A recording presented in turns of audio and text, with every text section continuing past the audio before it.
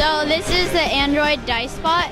It's a Arduino compatible microprocessor in there, that ATmega 328, and it also has a LiPo connector as well as a 7-segment display and an accelerometer, so that when you plug it in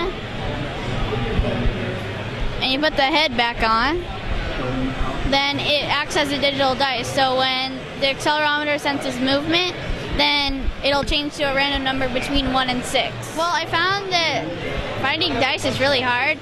They're really tiny, and so I've always thought of a project to use with a 7-segment display, so I put it in a little Android figurine. This is the Fuzzbot. It's a fully autonomous Arduino robot. It runs on the Arduino Leonardo, and it also has a ping ultrasonic sensor as well as a servo, and it also has a Swiffer sweeper on the back so it can pick up any dust or dirt off the ground, and it uses the Pololu ZumoBot chassis kit.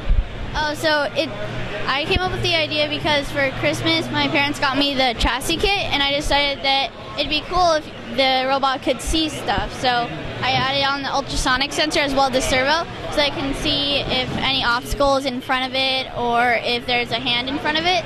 And so I just got the idea from there.